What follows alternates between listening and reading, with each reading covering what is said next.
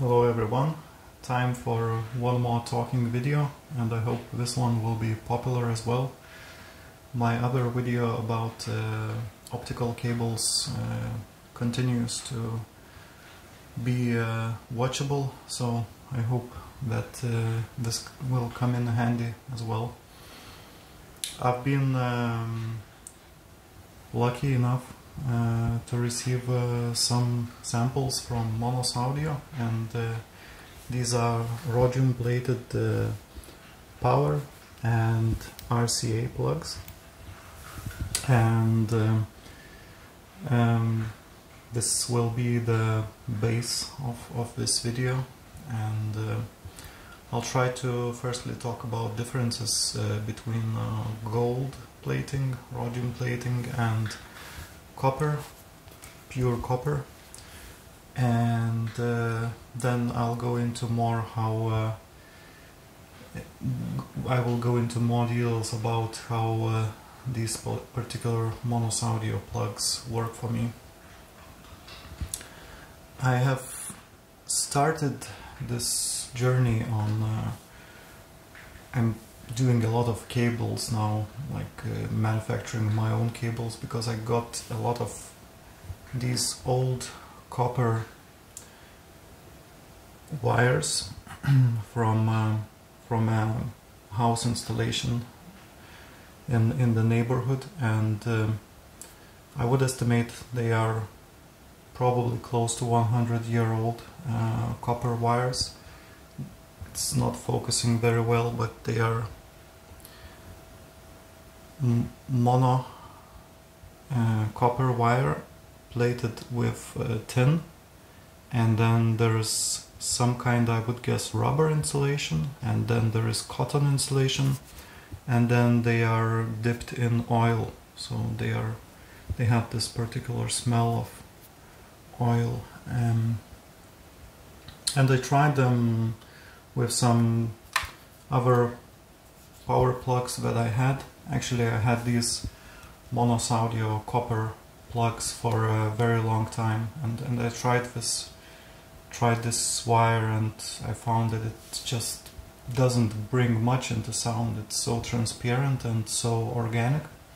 So I started redoing my cables. These plugs were with another old copper, but on another old copper wire, but I had to change it for this one because it just has much better articulation, and even though it's monocore, it provides better high frequency extension than the multi-strand copper.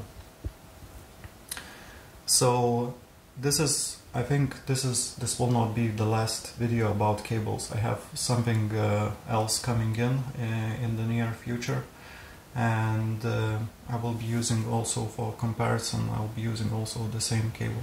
I have a sufficient amount of it, and I'm very happy with this wire, and my friend, let's call him Tape Friend, he is now pursuing manufacturing cables from Vovox cables.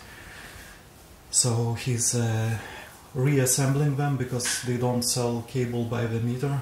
He has to buy, but I like how Vovox cables sound. They are a bit brighter, a bit more open than this old copper I'm using, but it's also a matter of preference and a matter of situation of what you need. So yeah, in general, from what I heard and what I have on hand to compare with, this copper is very, very good, and I don't even consider playing with you know, contemporary cabling, because I know that the copper will be of a different grade. It will not be this old copper produced from copper ore. So let's get started. I'll try to explain at least my experience of gold, copper and rhodium plated plugs, how they differ in sound.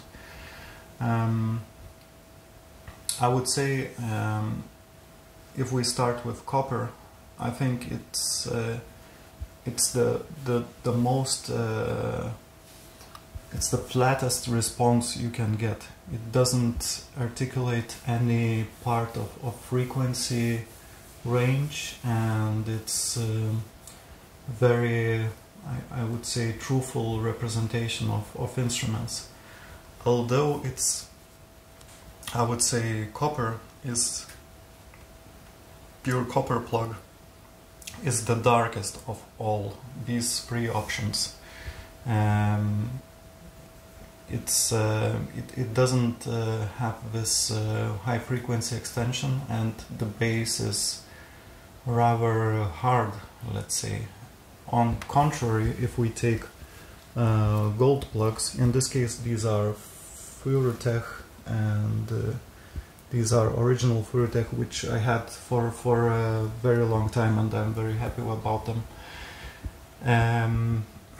Definitely can recommend these gold plugs, even though they are not on the very high end. The gold, if we take bass on the gold plugs, it's a bit more muffled, a bit more in quantity, and gold will have a sweeter top end. I think that goes the same. It goes the same for the mid-range as well. And then if we go into rhodium plating, it has, now that I've told it, that explained how I hear copper and gold, I think it has a mix of both. With rhodium, it has a fair amount of bass, maybe even the most.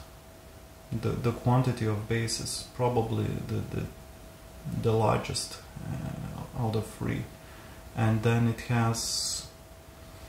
doesn't only increase quantity, but it increases dynamics in bass. It has a lot of punch. That's my understanding, and that's how it works in my system. It's like very punchy, and the bass becomes, instead of being muffled, it becomes grippy. It has a very big sense of space, and I think with these particular furutech plugs, they have been favored for a while on my digital setup. They were my main plugs for the digital. With these furutech plugs, I think the sense is that the space extends into depth, and with rhodium plated plugs you get the sound stage in front of you. Well, this could be due to different reasons. It could be that it's providing more focus on the top end, on the mid-range, and it's projecting more towards you. But in general, I think these plugs in my system, they allow for a more relaxed listening experience. I'm not sure if all of us are familiar with that, but sometimes when you get to listening a not very well balanced system, you get tense. You're trying to hear the details, and it's your brain is kind of working to retrieve this information or to understand what's going on. And this has been the case recently with furutech gold plugs. I haven't had any other high quality gold plated plugs, and my tape friend, he is a bit skeptic about furutech, and they may have some sonic qualities that are just specific to them, to furutech, and I still have to find this out and test for myself. Yeah, so rhodium plugs, I think it's, at least in my situation, it's the best of the two worlds in terms of power plugs. And I've had these Monosaudio copper plugs and the furutech gold plugs for a very long time, so I very well know what they do. And this has been a pleasant finding for me. These rhodium plugs, they are of very high quality. The shell is fully metal, so they are very heavy. It's actually, it feels ridiculous with this rubber thin wire, but it is how it is. Good quality. They come around $150 for this set, so they are not the cheapest either. But you know, the problem sometimes with cheap plugs is that you hear some artifacts in sound, some blur, or maybe resonances. Some frequencies may start screaming at you, and you cannot relax while listening to the music. These ones are not the case. I cannot, for now, I cannot tell what's wrong they are doing.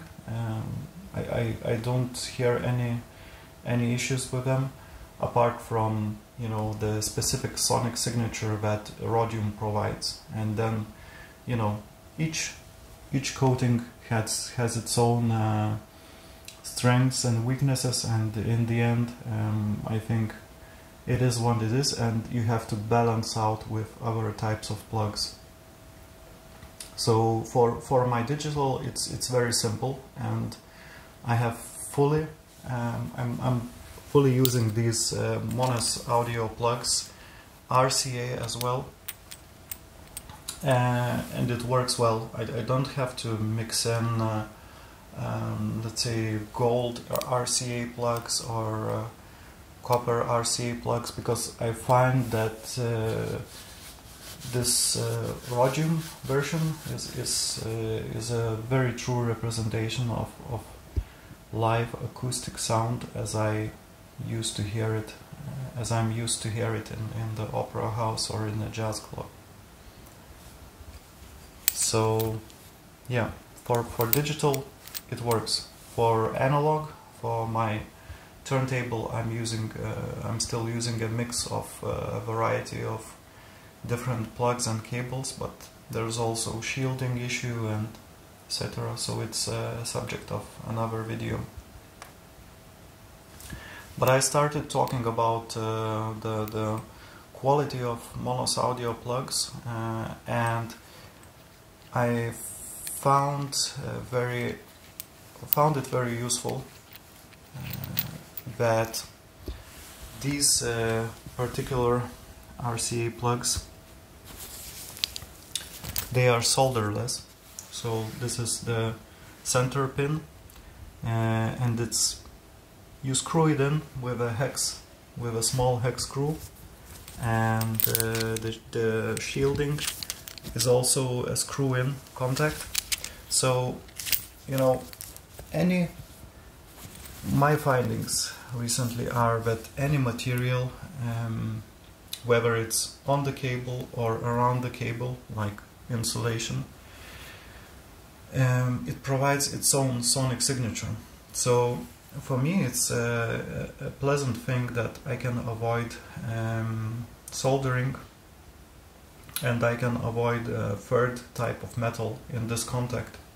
So these screw-in terminals, they actually allow me to hear more what the cabling does and what the plug itself does, rather than trying to guess what the end result will be with soldering, and after soldering, with whether it's normal tin or soldering or let's say some more expensive Mundorf solder with silver and gold,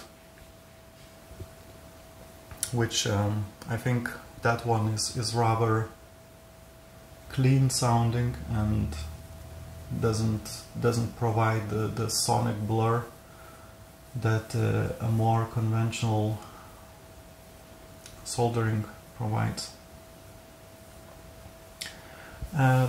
These plugs, they are also around $150, so not the cheapest option either, but they are well worth it, I think. And the power plugs, I'm talking about these rhodium power plugs next to these furutech power plugs because they can compete. They are on a similar level. So these furutech plugs, this set is around $250 or euros, and these rhodium plugs being cheaper, I can totally mix them in the system and be confident that, you know, it's the quality that I'm looking for. I was talking about insulation as well.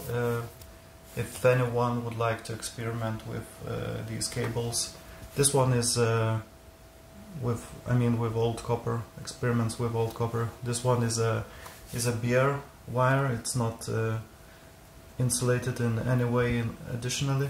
And this one, I'm using a Tessa cotton tape, cotton sticky tape to wrap around it, because it's this oil is, if you don't clean it, it's getting on your furniture, and it's not very convenient. So, but this one is already cleaned and dried out, so I can drag it around. But anyway, this is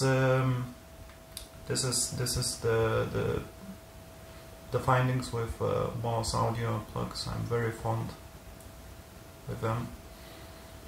Very nice addition to my system, and I think they will stay for a while. Yeah, so probably that's it for this video. If you have any questions or suggestions, you're welcome to leave them in the comments, and I'm sure you will. And I wish you a nice day, and I'm looking forward to further findings in the audio hobby journey. Have a nice day. Bye.